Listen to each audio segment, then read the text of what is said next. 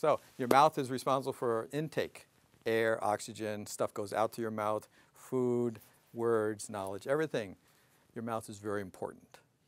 It's a major conduit of your intelligence in the flow in your relationship to the environment. Your teeth begin developing in the fetus, and it's composed like a bone. These are bones, and they have a calcium deposit, and they grow out. And you can see that in this particular picture that there are, as you know, children have their primary teeth, and after a while the tooth fairy comes along, and then the money pulls the teeth out onto the pillow, and as the teeth fall out of the mouth and you collect money for that, new teeth take their place. Now those teeth don't get money, but they get the rest of your life. And so there's this system, an incredibly intelligent system. You have two sets of teeth. In fact, some ancient cultures feel that you could have another set of teeth if you do the right thing. But that's another story.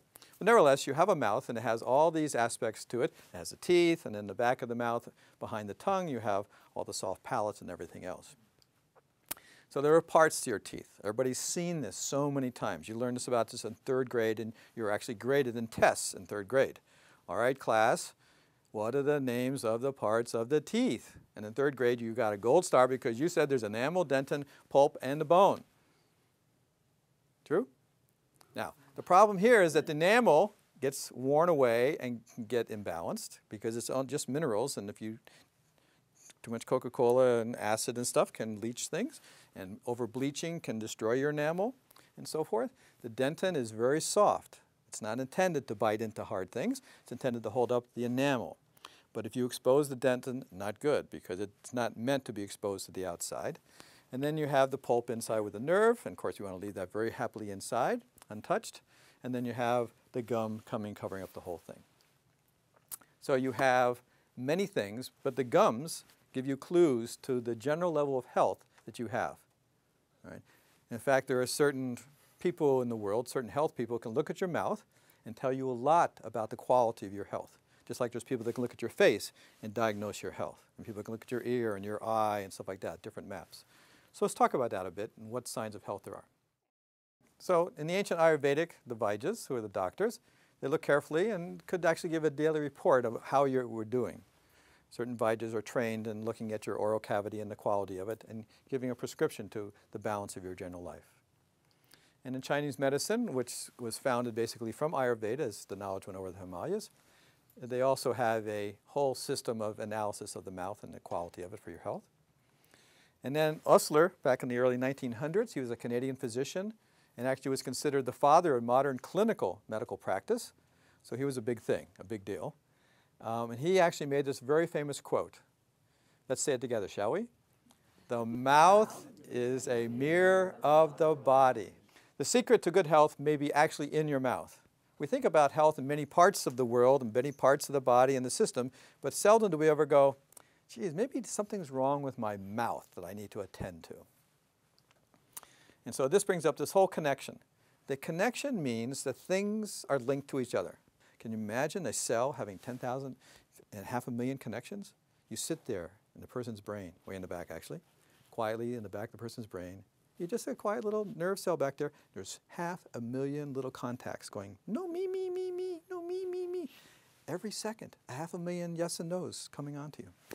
So lots of connections, and that means the different parts of the body are connected. We all know that there's iridology, that you can look at a person's iris and say something about their physiology.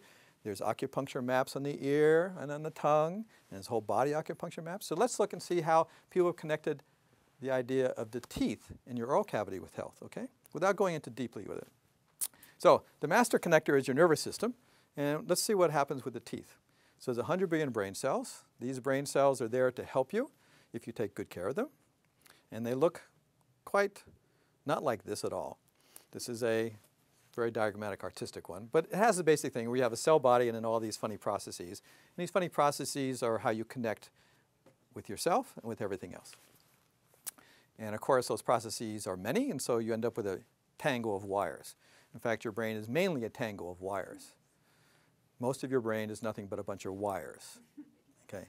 And of course, if they're not properly connected and properly maintained, then of course, those wires break down. It's called the aging process, Alzheimer's, memory loss, and so forth. But that's another lecture. So we want to connect. And of course, this is a diagram of a synapse. And of course, one process is coming from some place, another process is coming from another place, and they connect, and there's a little gap. And across those gaps scurry all these little molecules, and then they shut off, and there's a signal. And then more molecules scurry across, and there's this on and off and on and off. And so these synapses, of which you have trillions upon trillions upon trillions in your brain, are what are sparking all the time. As you're listening to us speak, all these synapses are sparking, and out of it comes, oh, that's interesting. And you can actually think a thought with all these little sparks. Quite remarkable. It's hard for a fire to do the same thing, and it has a lot of sparks too, but the human brain, being very cool and low wattage, can do what a fire can't when it's roaring away. So when your brain is roaring away, it allows all this connectivity to take place. And so part of this connectivity tonight is through your brain plasticity is to help you learn and therefore respect and appreciate and therefore do something about your oral health. Okay. And here's one cell, and all those little green dots are different little connecting points. So this cell, this one individual cell, is connected to many hundreds of thousands of cells. And it has to judge all of that at every moment of its life. It's like having a zillion fingers tapping you, trying to send you information, and you got to process all of that and make one decision. Pretty amazing, isn't it? Yeah. Just to move your arm like this would be a book this big about the sequence of steps that your brain goes through. It's fascinating. Now, the problem is that you won't develop something unless you think there's a possibility. And over the centuries, it's never been thought to be a possibility to change. But now we know that there are techniques to change your brain, and we'll start using them. And one of them is just to collectively think together about what knowledge is that would help. And when you do that, you can look, for example, at a map of the body here, and this is one of the sympathetic nervous system and so forth, and the cranial nerves. And you can see that the nervous system is connected to different organs in the body. But we're going to show you in the next couple of slides is that the teeth are also connected to parts of the body. And through that connectivity, we sustain the growth of our life. Now, two important nerves. There's a facial nerve, and that is all the surface innervation. So if you touch your face now, the only reason you know you're touching your face, besides the tactile response of your fingers, is the facial nerve says, oh my goodness, I'm touching my face, facial nerve. But there's a trigeminal nerve.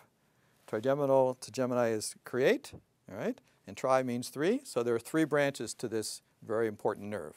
And three branches go basically across your face like this. You have one above here, you have one across the top of your mouth, and one below. That's why it's trigeminal. All right, everybody want to do this? Everybody take your fingers. You got one around your eye, one above your mouth, one below your mouth. Okay, and that's called what?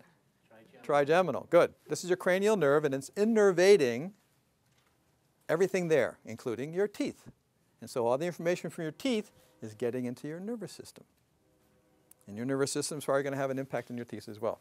So here's another diagram showing that there's two. One comes sweeping down on the lower jaw, goes up into the roots of the canal. And the other one comes in through the top of the jaw, down into the roots.